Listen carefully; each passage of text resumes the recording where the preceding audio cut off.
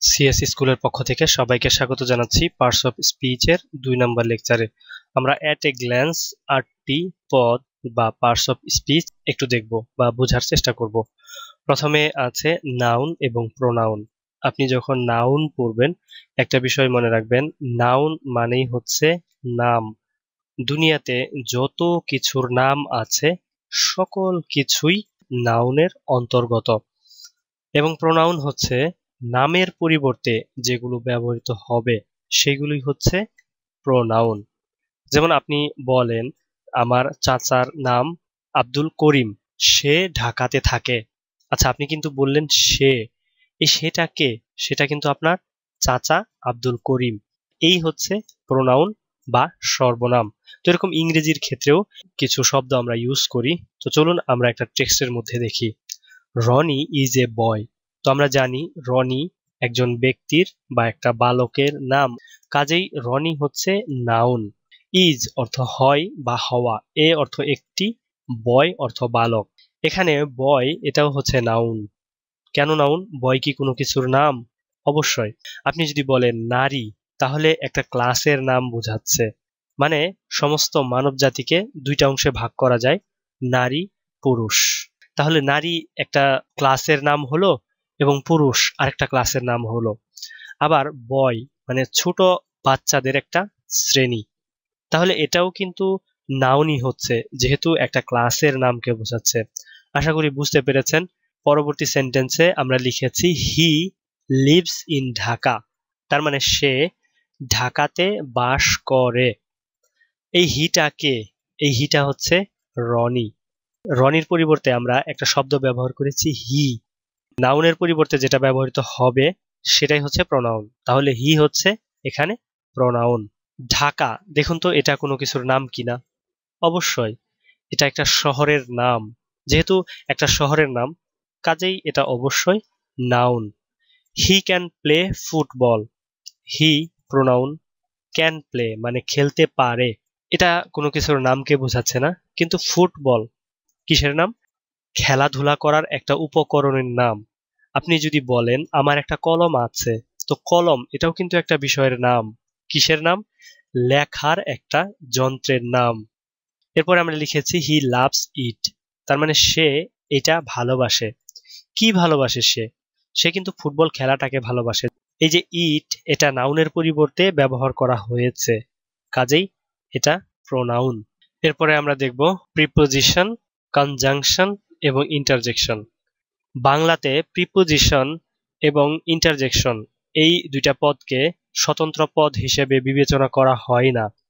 প্রিপোজিশনকে অনুসর্গ এবং বিভক্তি দিয়ে প্রকাশ করা হয় এবং ইন্টারজেকশনকে অব্যয় দিয়েই প্রকাশ করা হয়। তো চলুন আমরা এই বিষয়গুলা একটু টেক্সটের মধ্যে থেকে বুঝি। Roni will go to book fair and he will buy some books.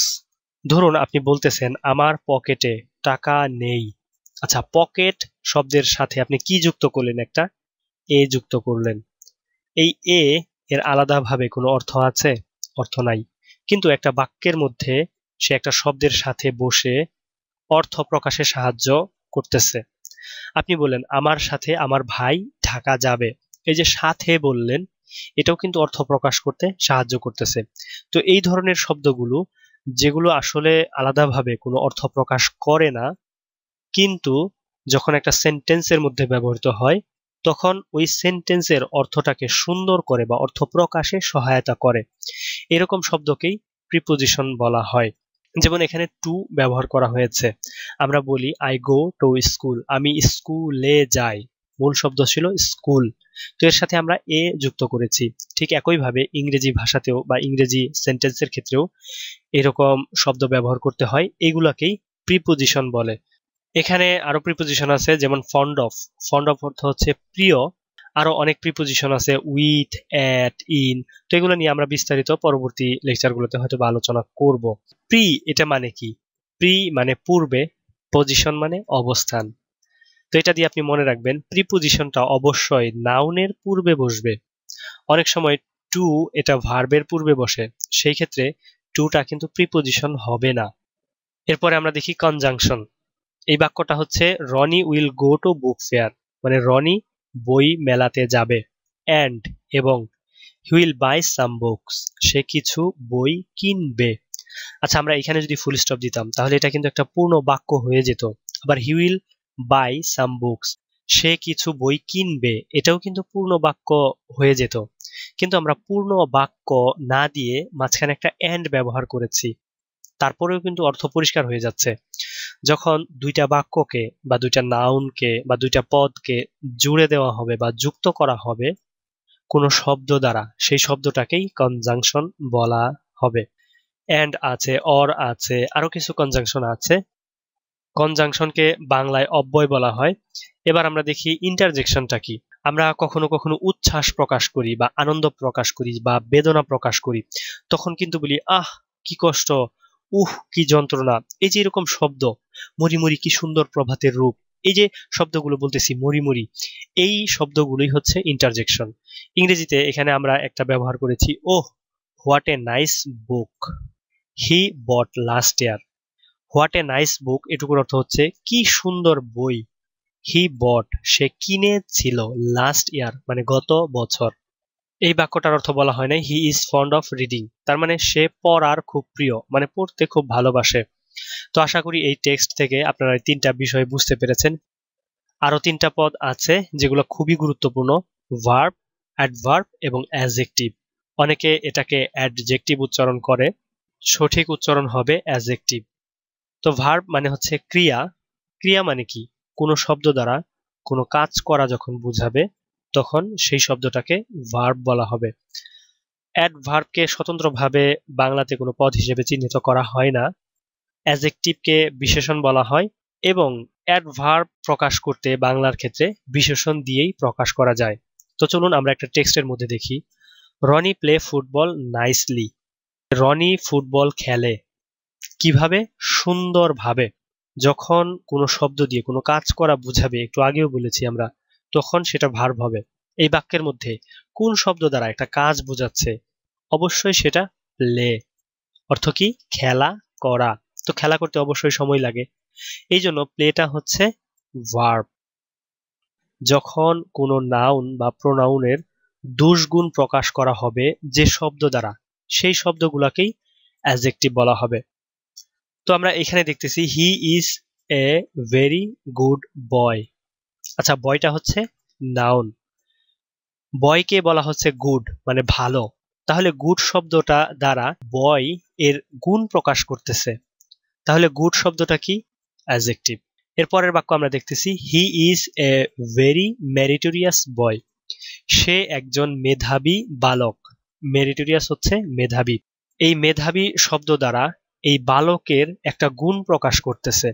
যদি দোষ প্রকাশ করে বা পরিমাণ প্রকাশ করে, সেই ক্ষেত্রেও এই শব্দটা অ্যাডজেক্টিভ হবে।